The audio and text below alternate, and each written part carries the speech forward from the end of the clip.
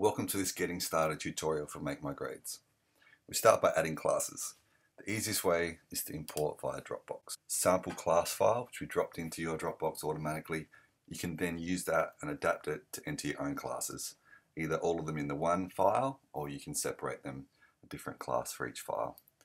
I'm going to add this one, and it's that easy. If I needed to add another class, I can do that quite easily. Tap on the class to add students.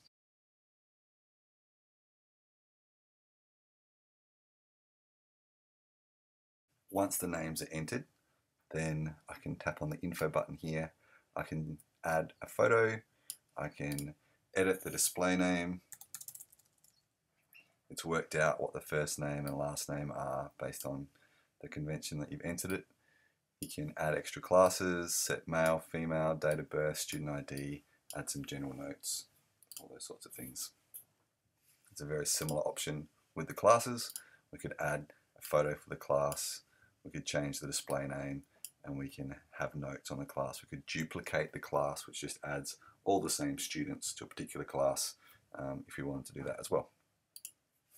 The core business of this app is student assessment. We can access student assessments, we can assign them, we can edit them, store them, retrieve them all from this particular page. We can access it from the top right or down here at the bottom left. To create a new one, simply click the plus. We can give it a title, something nice and creative. We optionally add a description. We can add a subject if we'd like to define it some more. Once we added a subject, we've got the option to add a strand in a similar way. We can add curriculum. There's two that are in there by default. There's others that can be added. There's more that are being added regularly. Once we've selected our curriculum, we just step through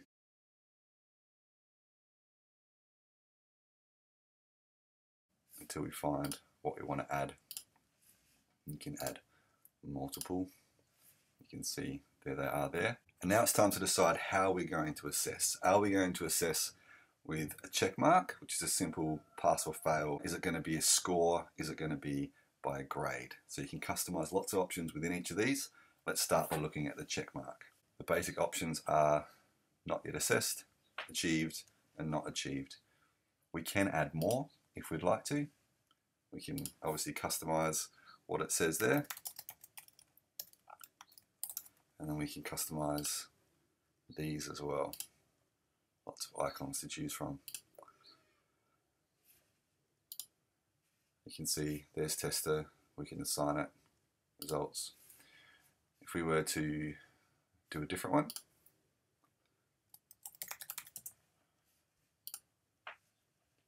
again, we could choose the previous subject very easily, add more curriculum. If we were to have a look at score now, we've got the option every time that we give someone a score, it'll automatically assign them a descriptor from a rubric that we create. Similarly, automatically assign a grade based on the score that we give. At its most basic, we need to add a maximum score. You can see down here, because we've chosen these rubric and grade options, if they get 90%, it's an A. We can add a descriptor in here. The easiest way to add descriptors is going to saved rubrics, and we can import those via Dropbox. Very similar to the class lists, you get a sample rubric file as soon as you link your Dropbox, and you can adapt that to enter your own rubrics rather than type them in on your iPad. Much simpler. You can bring in other ones that you've got saved in other places. So if I tap on that, it imports it for me, tells me that it's been added, and then we've got there a list of things that we can use. So if I chose vocabulary, it gives me that for A, B, and C. I can go and I can change that to anything that I like. Another very handy feature is the automatic personalization. So I could add a little bit extra to this one here and say first name, you used, and he/she is awesome. Now, if I go back, I've just got my 3 options. We can add as many as we want. We can also choose to apply weighting. So we just set that in a very similar way. So if that was going to be 22.5%, whatever you need it to be. Let's turn that off for the moment though. We can then add another assessment right from within here. This time we're going to choose the grade option. So give it a title. We can add this description down here. Something more meaningful than what I just wrote perhaps. And we can assign from within this page here. But I'm going to go back, and instead of doing that, I'm going to click on edit down here, and then I can choose all 3 of these, and then it says different options. I'm going to assign to all students in all classes. Now, if I had selected an actual student, and I was down here and I did the same thing, selected these, and I went to assign, it gives me the option to add to all students in 7 Jacobs, add to Bernadette Jones only. So I don't have to just add to every single person on my list. I can add more specifically, but I have to have selected those first. So here I have the first of my 4 different pages in which I can view the assessments and edit them. So this is the student view, and you can see here as I tap on a student, it gives me the different assessments that I've assigned to them, and I can mark them accordingly, enter in different scores. Very straightforward. I can tap on a new student and then I can enter in their scores. Actually, that's my wife. She better get an A. Now, if I tap on the row, it takes me into this detail page, and so I can then add notes, and I can select from the rubric. So instead of just saying, yep, she gets a B, my favorite feature of this page is being able to select from the rubric. And so we can just choose the descriptor that best fits instead of just tapping a letter. You can see there it's personalized that Christy is awesome. If we head back, you can see that there's that little pencil to indicate that a comment has been left. On this page we can filter by the subjects, so we can only show those that are English. There's 2 other pages by which we can edit the student results. One of them is back on the assessment page. We can just tap here on results, and we can see how all the students have gone on that particular assessment, all in the one hit, and we can quickly go through and assess it. We can also tap and hold, and it will bring up the option to add a comment for that student. You can see once we've done that, then a little pencil comes next to their name. We can sort. Tapping sort, first of all, we'll put from the best result down, then the reverse. So you can see those that you haven't yet assessed really quickly. Good way to get an overview of what's happened in that particular assessment. The final way that we can view assessments is my personal favorite, and that's lightning mode. Sounds cool, and it is cool. We can choose assessments from down here, so I could put all 3 of these assessments together, and very quickly you can see we can grade. Just being able to have access to all of them at the one time is great. Down here, the assessment details takes you back, and so you can see exactly what you've put in for that particular subject. You can set presets, so right now I've got those 3. I can save that as a preset and give it, again, incredibly creative title.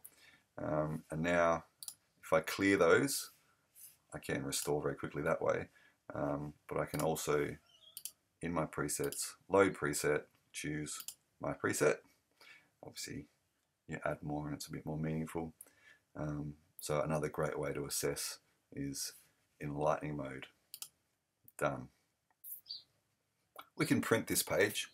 I can go down here to reports and I can print. You can see it gives me comment, very meaningful comment on that particular one. If I wanted to, I could filter, so I can only show a particular area. I could say I only want to see when something is not achieved, and so it won't show that because it was achieved. And then whatever filters we've applied to this page, that's what's going to print. Similarly, whatever filters you apply to this page are going to show up in the collated report. So the collated report will just take everything that we've got so far and put it together. You can see down here I can go to the next and the previous student. It will print everything that is checked down the side there. If I don't want to show what the raw score was, but that's fine. I can just uncheck it. I can print via PDF, CSV, or email. The CSV will just upload straight away to your Dropbox. The email will open. You can choose who to send it to, and it's just plain text within the email. The PDF, once you create the PDF, then you can either email it, you can save it to Dropbox, or you can print it via AirPrint. Now, this edited comments.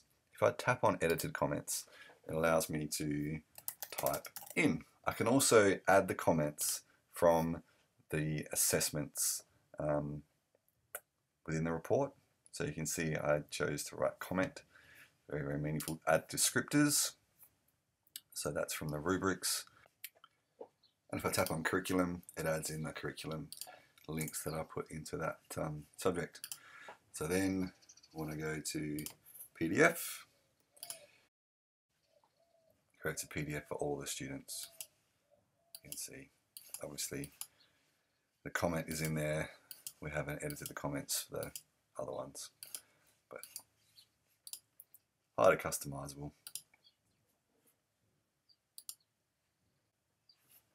There's an attendance feature as well, attendance page. Choose whether you want to have just one roll call each day for each class, or you can have multiple. We can have multi-day view, so we can see up to 18 days at a time. We can select the whole class, and similarly we've got it so we can choose what we want to display. We can have in here as well resolved lates and absences and all that sort of stuff, so we can customize those like we could for the checklists, check marks on the assessment page. We can pick a particular date, skip forward, skip back.